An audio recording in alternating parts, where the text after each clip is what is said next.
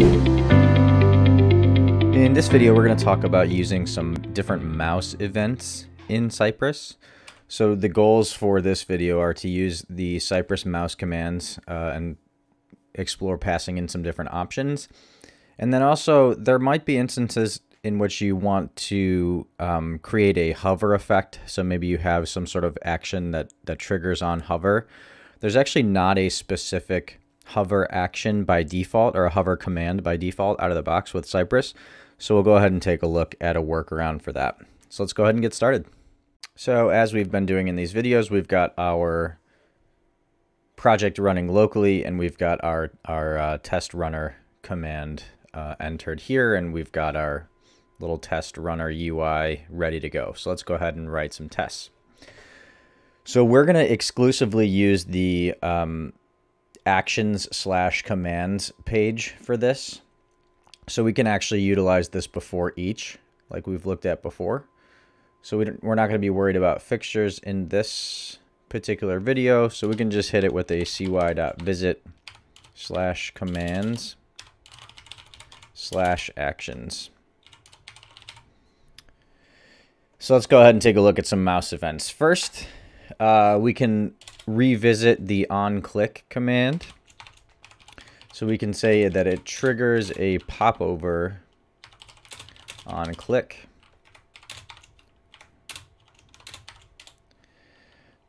So we will we don't have to worry about the cy.visit command because that's being taken care of in our before each.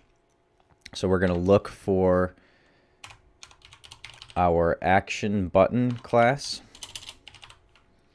and we're going to click it. And then we're going to use our Cypress Testing library command, cy.findByText, and we're looking for a specific bit of text in the actions. Popover shows, okay, this popover shows up on click. So I'm going to go ahead and copy this, and then in the test file, we'll paste that in,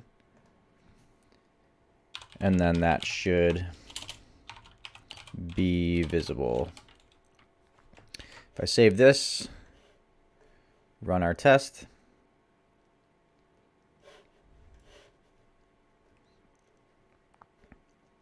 and that works, and we can see it, it clicked and popped over. This popover shows up on click. Cool. Next, we can take a look at some options that we can pass in. So on that same page, there is a little canvas with an ID of action canvas. And from there, we can actually tell Cypress where on the page to click. So we can say that it can click on different sections of a canvas. So we're going to grab that action canvas,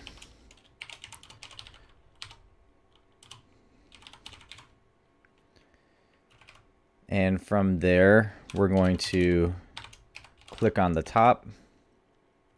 Oh, this is yelling at me because it's double quotes. And we'll do the same thing, and so we can copy this.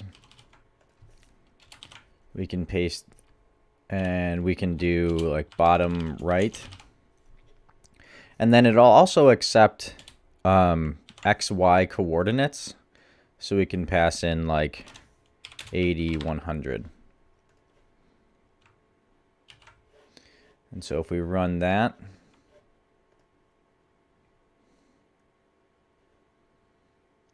you can actually see these different red dots are where the options were being passed in. So you can see bottom right, you can see top, and then there was our coordinate there with the 80, 100. And so that you can see that it's 80 in the X and 100 pixels in the Y. So starting from this top left area. Cool. Next up, we can look at double clicking. So it can double click to edit. There's an area on this page that will activate a little like a little edit input when you double click on it. So we'll go ahead and visit that that same actions command or commands actions page, and then we'll get the class of action div.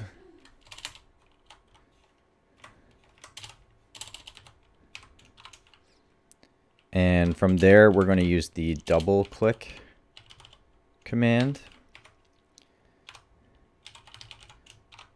And when we do this, it's actually going to run a little JavaScript and hide this action div.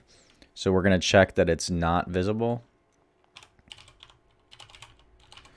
And then in so doing, it's going to hide the action div, and then it's going to populate the UI with a class or an input that was previously hidden with a class of action input hidden. And that element should now be visible.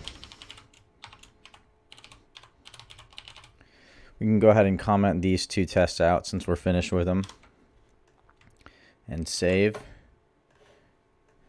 And we'll rerun this so we can see. So we visit our commands actions. You can see here that the action div is in kind of like a read-only mode, and then you can double click on it. So we get the action div, we double click on it, and now it transforms into that editable input. We're going to do something similar with this right click, where we right click to edit. We can preview what's happening here. If we right click on this just in the UI, you can see that edit. So this next test will look pretty similar. So we can right click to edit. And this one has a slightly different class on it. It has the right click action div. It takes the right click command, and similarly, after right clicking on it, it should not be visible.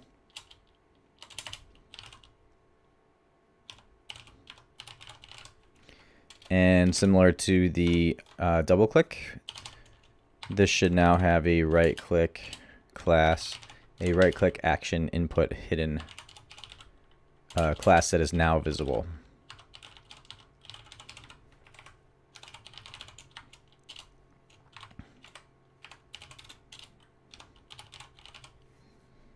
So we can comment out the double click, and we'll test out our right click to edit.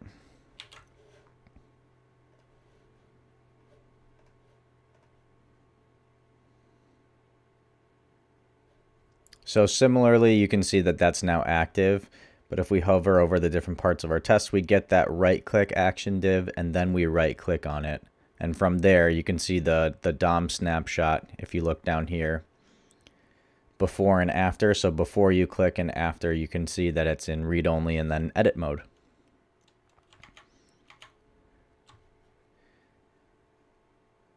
So the last thing that we're going to do is take a look at how to simulate a hover action. And so in doing this, we actually want to set up something in this scripts.js file. So if you look through your directory, in app assets.js, there's this scripts.js file, and we can see a couple of different bits of jQuery that have been written to trigger some different actions. We're actually going to write one that will trigger the right now when you are looking for, like if you click on commands in the navigation bar, it'll drop down the drop down menu. So you toggle that on and off with clicking, but we're going to set it up so that when you hover over it, then you can see all the navigation links instead of having to click on it. And this is a pretty common use case in websites. So we can take a look at that. So we'll just go underneath this, double click, and we can write our own. So we can do a little jQuery and we can find the drop down toggle, and then we're just going to hover over it. And from there, we're going to find the list item with the class of active. And we're going to add a class of open. So I know to do this just from a little bit of experimentation with it. There's some other kind of behind the scenes JavaScript that's built into this project, but after playing with it and inspecting the elements and everything, I noticed that when you click on the navigation, it adds this open class to this active class, and when it has the open class, that no longer makes the unordered list hidden in the DOM. So essentially, this is just showing that unordered list of links for us. So now that we have this, we can show how to actually hit this hover in our Cypress test. So saving the scripts.js file, if we go back to the test file, we can comment out our last right click. And we can say it shows the nav links on hover. And so from here, we're going to look for an element with a class of drop down toggle. And then we're going to use the trigger command. And so trigger can be used to trigger different events in the DOM. And in this case, we're going to use it for a mouse over. Then we're going to, so this, by hovering over the drop down toggle, this should hit our script to then, so we're hitting this drop down toggle, we're hovering over it, and it should add the open class to our active list item. So we're getting the drop down toggle, we're triggering a mouse over, and then from there, now that the open class is added, we should be able to see that list of nav links. So we'll get that unordered list, which is it has a class of drop down menu, and that should be visible.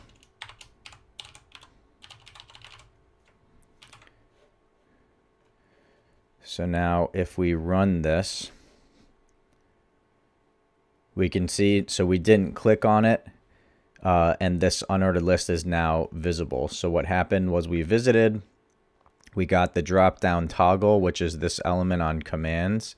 We triggered a mouse over, which you can see with that little red dot and the before and after. And then we got the drop down menu unordered list, which you can see highlighted there, and you expected it to be visible. So that's a workaround.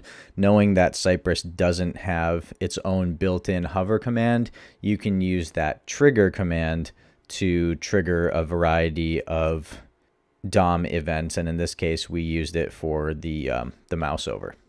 So in the next video, we'll actually take a look at getting all of these tests off of our local machine and automating some of these tests through GitHub Actions. So when we deploy, we can actually utilize GitHub Actions to run our tests for us and make the process a little bit less manual. So until that time, if you're looking to learn more, be sure to check out the blog and community pages that you see here. And until next time, have a good one.